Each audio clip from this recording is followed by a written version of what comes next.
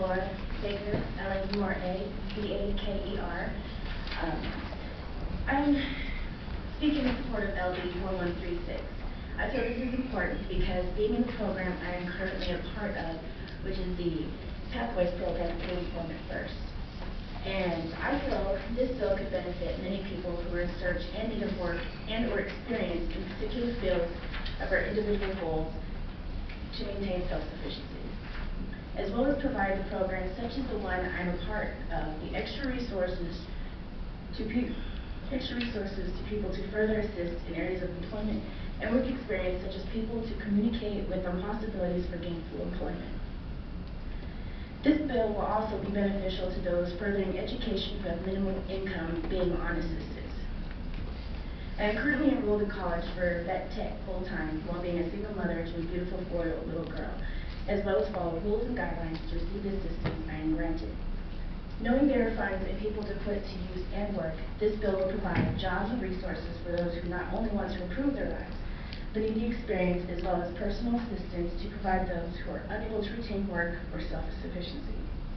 I am goal-oriented and ready to do for myself. Not that I'm ungrateful, I just know I can do this. I need and appreciate the assistance. If not for all I'm a part of, I would not reach my potential.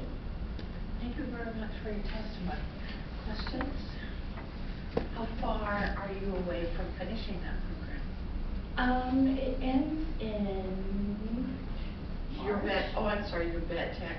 I should have, are you close to that? I had to do some additional education before I could actually start. So it'll be in April that I'll be starting. Oh, excellent. Yes. I should ask her if she doesn't know something like Yeah,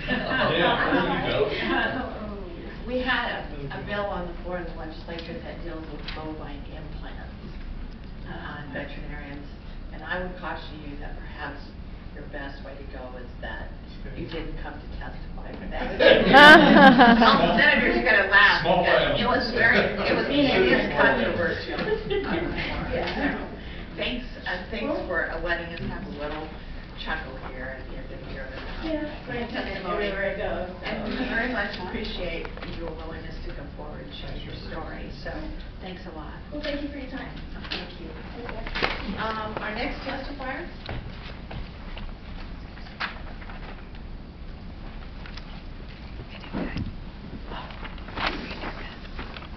Good afternoon. My name is Ann Sexton. I volunteer for ministries. You want to spell your name for us? Sexton.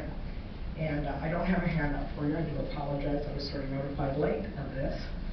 I'm here to speak in support of LD 1136.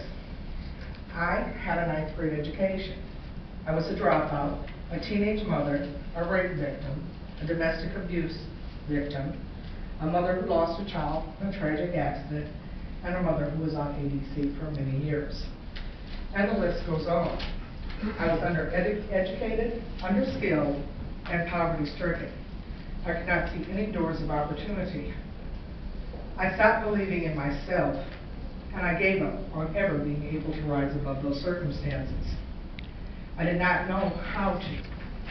I received some state aid, off and on, and I would go through cycles of employment, but never reaching a point where I made a sustainable living wage. I did not have any hope of securing a decent future. Programs were far and few between. There weren't many LD 1136s. Let's face it, employers have the choice to pick the cream of the crop from their applicants, and I was the kernel milk. I certainly was not the cream. There was a program, though, Workforce, that did take people that qualified under their guidelines and then would place them in training programs or school to give them the skills that would enhance their ability to find a job. I reluctantly walked into the Blue Lion Center in Omaha to apply for this program. I met the guidelines financially and the asset tests I passed. There was still a problem. I had made such a mess of my young life that my program caseworker, manager, and the director felt that even if I did get the training, that I would be unemployable due to my past. I needed the chance. I didn't think I was worth much at this point. Life had beaten my spirit down, yet somewhere in me I knew I needed that job, that education, and that training. I learned who funded that program, and I went on with that information. I came back and I refused to take no for an answer, and I was accepted into the program. They gave me that lifeboat. I was tired of drowning. There are many women who need programs like LB 1136 and LB 842. LB 36 provides a unique opportunity to partnership with the community and businesses to train and employ people that have been left behind, the diamonds in the rough, who are waiting to shine. What better incentive is there for employers to get involved with LB 1136? An employee who is trained to do the job and an incentive in work subsidies. A perfect reason for an employer to pick this applicant, these new creams of the crop. It makes good business sense. The community gets people in turn who are no longer recipients of the tax dollars, but are now contributing taxpayers. Jobs reduce crime. Jobs and education provide family stability, lifting up next and upcoming generations. The potential benefits of a program such as LB 1136 are endless. It says there is hope, there is opportunity. If she can do it, I can do it. Learn by example and lead by example. Let me finish my story for you. My lifeboat, the program, accepted me and sent me to computer school at New Horizons in Omaha. I learned basic computer skills, and eventually I graduated an 18-month program as a certified Microsoft administrator. I successfully completed this, and then my desire to achieve became even greater. I went to find a job, and I found it in Accurate Communications, an established business in Omaha for the last 50 years that has satellite offices in Houston, Atlanta, Lincoln, and Sioux Falls. We service thousands of companies across the United States in many different areas. I have been employed at 40 hours a week there for the past several years. My boss, the CEO of the company, Jeffrey Zindell, is interested in LB 1136 and would agree to participate in such a program. There are employers out here that see the benefit. My story didn't stop there. I enrolled in UNO 4 years ago. I graduated December 17th of this year with my degree in general studies in the field of criminal justice. I'm a Buffett Scholar. I also was nominated to and accepted into America's Universities and Colleges Who's Who. I do volunteer work in my community. I organize and am the Vice President of Laird Street Association and the organization Hood, helping ourselves obtain dreams, which strives to uplift our immediate neighborhood. I do volunteer work. I speak regularly at UNL and UNO.